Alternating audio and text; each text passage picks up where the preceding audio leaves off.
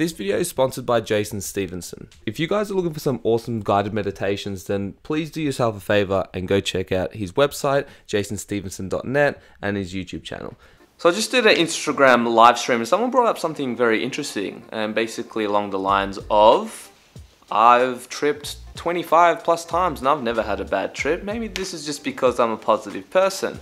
And I've noticed this a lot where people will say like, oh, I've had this many trips and because I haven't had a bad trip, therefore it's never going to happen to me, kind of thing. And that's awesome. Some people are just more prone to having positive experiences, and cool, awesome. But I think that there is a danger with this sort of arrogance, because just because you've never had a bad trip, it doesn't mean that you won't. And this video isn't necessarily about fear-mongering or anything like that, because I think that just makes it worse anyway. But I think it's important to acknowledge the reality of it. And you can think of a psychedelic trip like a physical trip, like, you know, going traveling and things like that. And people have done the same thing, like, oh, I don't need insurance, I've never had anything bad happen to me, until they do, right? Just because you've walked down a dark alley 100 times and never got mugged before, it doesn't mean that if you're not careful, that there is a possibility that you can get jumped and you can get brutally raped and murdered. Like, that is a reality of it. Like, that is a possibility that can happen if you're not careful.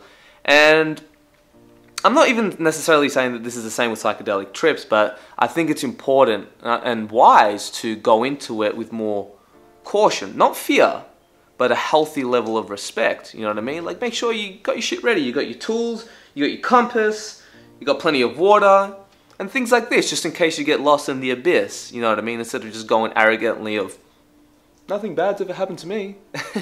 And it's this naive optimism that can be very damaging, because if you've never had a bad experience, well, I don't want to say good or bad, because there is a difference between a good trip there's a difference between a bad trip and a challenging trip. A challenging trip being a challenging experience that may have been very uncomfortable during the time, but in the long term yielded positive benefits, right? These have been all my trips. So in that aspect, I guess I've never had a bad trip before, but I would be very arrogant and ignorant to say that people don't have bad trips where they have, you know, one psychedelic dose and psychosis, or they lose their fucking minds because their foundation was very fragile. And that's the thing about being prone to, let's say, psychosis or mental illness, or maybe you're a bit crazy, is that you don't know you are until it's too late, until you get tipped over the edge. It's like the Joker says, all you need is a little push. See, madness, as you know, is like gravity. All it takes is a little push. Right, and he proved that with Harvey Dent. Harvey Dent was the shining white knight example of Gotham, and an example of justice and good, and what a hero should be. And then look what ended up happening to him. Under the wrong circumstances, he was a good person, and he wasn't naive by any means, but he got in a situation where he got severely traumatized and bitter at the world, and the Joker swooped in, gave him that little push, and he became one of the most notorious villains of the Batman universe. And not everyone is as strong-willed as Harvey Dent. So I was just talking about that live stream, and then that person saying like, oh, you're so small. It's like,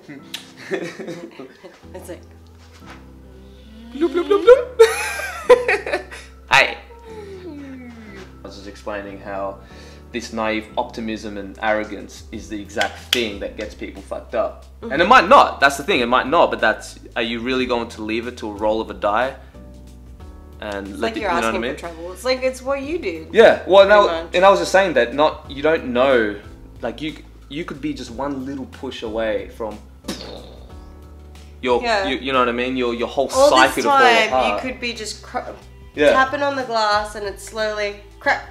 But you have no idea, and you're tapping, crack, crack, crack, crack. One day, you don't know, it might not, it doesn't need to take a punch for it to, well, I'm not done. It doesn't need, it doesn't need to take a punch to break through the glass. It could just be a simple, and that's it. The glass shatters, and you're on the other side, and you can't come back. And I was just explaining, like, and everyone thinks that they're strong-willed enough, or it will never happen to me, because people don't want to accept the reality of it.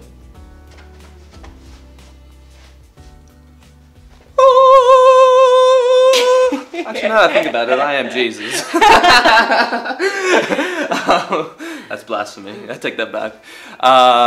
Like I was saying though, is that everyone, you don't know that you could just be one little tiny push away from madness, and I think that most human beings on this planet doesn't want to accept the fact that you may not be as good as you think you are. And I'm using that as an example because if someone like Harvey Dent can go towards a path of evil and corruption, what makes you think that you can't? Right? And you don't know, and I think because people don't have that, because most people haven't gone through like a really terrifying trip, so they don't even know the realm, like these realms and what they contain and what they can actually do. And I think that a lot of people, I saw this YouTuber, and he was talking about like, you know, I've had bad trips before, like, you know, I've seen demons and had a psychotic breakdown, thought my whole family was going to kill you, and I recovered from that. And that's the thing, that's, yeah, from your experience, that's the most terrifying trip you've had, but it always goes deeper. That's like, nah, that with that as well, it's got to do with trauma, because after when we got held up at the bottle shop, the counselor... She got held up at gunpoint. That's not funny. Yeah. Serious face now.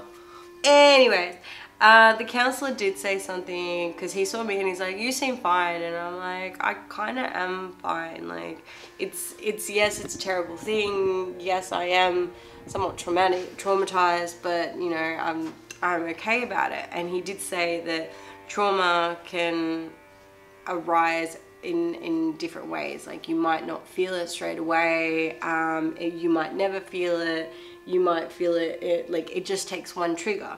And when my car got broken into, that for some reason triggered me, and I felt really unsafe and started crying, and it brought a lot of stuff back up.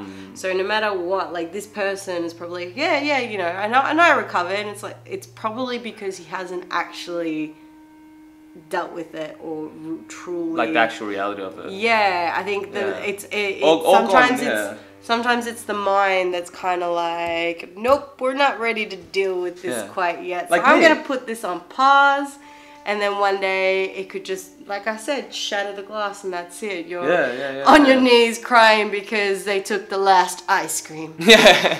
Well, it's like in Peru when I had that like the worst horrific trip of my life. But even after that, I still went back. I'm like, oh, no, that didn't affect me. And I didn't actually realize until months later, until the Iboga trip, the whole existential crisis. And I guess my point is that just because you've had a horrific trip of demons and thinking you're going to die, and I've had those trips. You've been there. You've seen me in that state. And it's terrible. But that's nothing compared to the potential of how much darker you can go. And again, I'm not saying this to like fearmonger or scare, but it's just to be prepared. But at the same time, those dark trips taught me the most about myself, and I don't consider that any of my past trips have been bad, but that's only because I'm lucky. But I would be arrogant to say that there is no such thing as bad trips, because there are people who never recover, ever. Some people go to a mental institution for the rest of their life because they had one, and it's not even the psychedelic's fault, because that's the thing, like when you start having this open critical discussion about psychedelics, people get very attached and think that I'm attacking psychedelics, but I'm attacking people's arrogance towards psychedelics, because they're very powerful tools. Make no mistake about that. They can either better your life or ruin your life if you do it in the wrong context. And it all starts with the arrogance. So you gotta, how would you say, like, not approach it fearfully, of course, because that can trigger these bad trips. Like, go into it without any expectation? Yeah, like, have a pure intention, set yourself up for it, but go into it with a healthy level of respect. Don't judge anything that comes along. Let it swirl, let it boil, let it froth, let it do whatever it needs to do. Just don't resist. Yeah, don't try to control it. And don't try to analyze it. But what I was about to saying, what? Sorry. That's all, folks. what I was about to say is that when you go into these trips, that you should, you know, bring a flashlight, a compass, make sure you bring some water in case you get lost. You know what I mean? And that, I think that's why it's good to go with like a guide. I know a lot of people like to say trip sitters. And a trip sitter is better than having no one at all. But if you can have like a practitioner, a master of that particular substance that you're taking, it's even better, man. You know what I mean? It's like the difference of getting a martial art lesson by your mate Barry because he saw a few Bruce Lee movies, and getting martial art lessons from a fucking master at what he does. You're gonna get a lot more out of the Zen master, I think it's safe to say. But yeah, that's it, guys. So moral of this video: I am your cult leader and you must... Oh shit! Did you hear that? You're a lot heavier than I anticipated. What I was gonna say, yeah, the moral of the video: obey me. Yeah, stay safe. Know what you're getting yourself into. Research the substance you are taking, and work on building your foundation. And don't be so arrogant when going into these things, because you will get hyper slapped by the psychedelic gods. And that is just inevitable. You might have 100 good trips, right? But it could be that 101st trip that fucks you up. So you don't know. I'm very proud of where you are today, mentally. Thank you. I appreciate internally. it. Yes. Anyways, guys, so that's it. Stay safe. Test your shit. Research. Take care of yourselves. Much love. Happy New Year. I don't even know when this video is going to come up, but yeah. Peace out.